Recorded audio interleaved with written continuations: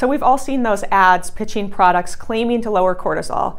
And these ads would have you believe that cortisol is the reason that you can't lose weight. It's why you have that belly fat. It's because everybody's so stressed out. Stress hormone cortisol is blocking all your weight loss attempts. And also, we see it with muscle magazines. If cortisol is high after a workout, that's going to sabotage muscle building, that it's just going to melt your muscle. So there's a lot out there about cortisol, and I'd like to deep dive today into why that science has largely been taken out of context and why you don't need to be afraid of high cortisol as much as you think you might.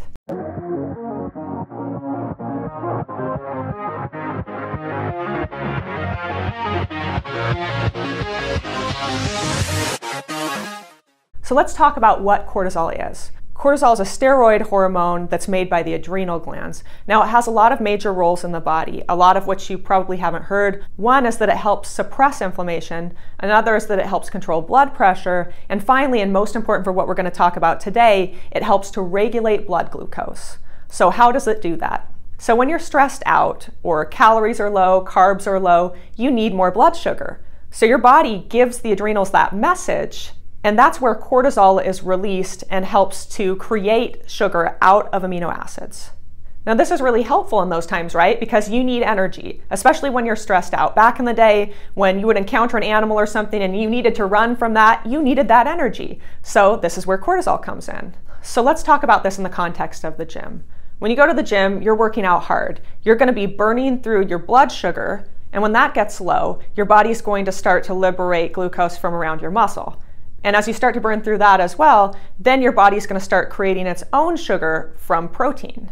Now, this is a sign that you've actually had a really good workout because you've been burning a ton of energy. So studies have actually shown that having higher cortisol levels after workout has been associated with greater gains in muscle mass and higher workout intensity. So then why is this a bad thing?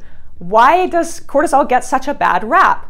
Well, the problem comes when cortisol is constantly elevated, when it's chronically elevated over time. Now, we do want cortisol to be high sometimes, right? As we've seen in situations of stress or low calories or during a workout maybe. And it also has something called a diurnal release, meaning that it's released at very high levels in the morning, and that helps to wake a person up. And then as the day goes on, those levels decline. So it has kind of this natural rhythmic release. So if cortisol weren't high sometimes, that would be a major problem. So let's get back to this chronically high cortisol, because that's where things get problematic.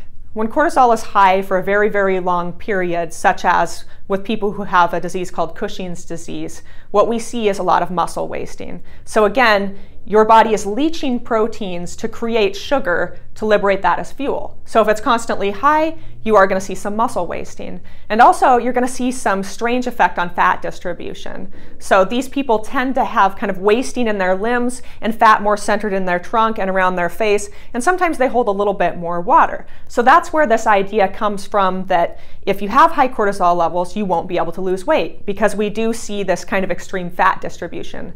But it's important to understand that that's just the distribution. Now, whether you gain or lose weight is always going to come down to energy balance, right? So we need higher calories in order to gain that weight. If you're not eating too many calories, you won't be gaining weight.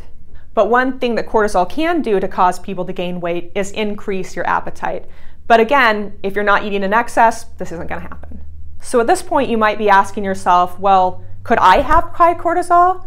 Could that be impacting my ability to be able to control my calorie levels? Or might I be not building as much muscle as I could? Or could this be stopping my fat loss to some extent? And what it's important to understand here is that not very many people have this problem. Okay, it's vastly overstated. There's a lot of nutrition gurus out there who will just go straight to blaming high cortisol for everybody's problems because we are pretty stressed out in today's day and age, right? But the fact is, having this disorder is pretty darn rare, and it's usually caused by something like a brain tumor or an adrenal tumor. So very few people in the regular population actually have high enough cortisol levels that these sorts of things would happen. So at the end of the day, the idea that high cortisol is going to stop you from losing weight or cause you to gain weight or cause you to lose all your muscle, that's just kind of this gimmicky fitness myth that was spun out of a theory that only partially makes sense. So when it comes to trying to lose weight, cortisol isn't necessarily something I would focus on. It's always a good idea to try to keep your stress levels down. It's a good idea to get 8 or more hours of sleep, of course, because that's so important for